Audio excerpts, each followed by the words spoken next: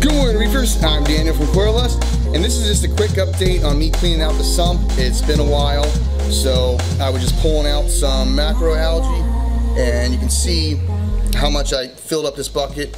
And I wanted to switch over from that Calorpa over to the Chaeto, just because I ran out of Chaeto. I've been selling it so fast, I haven't grown much of it lately.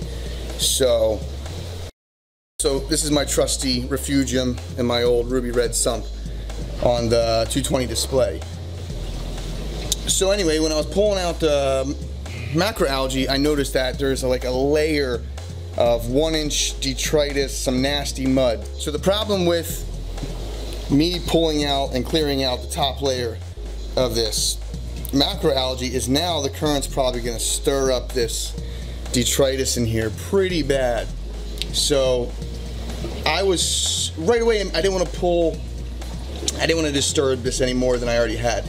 So I pulled the pump, unplugged it, didn't want any water flowing back up into the main display because I was afraid to kick up the dust. Like I said, this is stuff that you don't want back in your display. So I turned off the skimmer, turned off the return pump, and I got out the trusty shop vac, and I put a bag in here because this stuff is nasty. There's no real other way that I know to do this without really contaminating everything.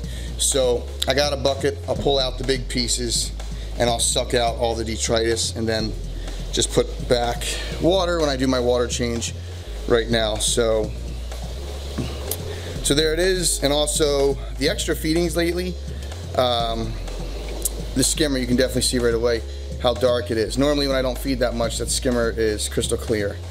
But due to the heavy feeding, we've been trying out some new foods and trying to see, keeping those sun corals nice and open.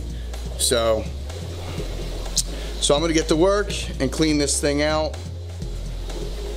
But that's just a quick update. Make sure if you guys ever do disturb the sump, let it settle down before starting your return pump back up, because you really don't want this stuff in your tank because it's pretty nasty. Not to mention it can spike your levels and do all sorts of stuff.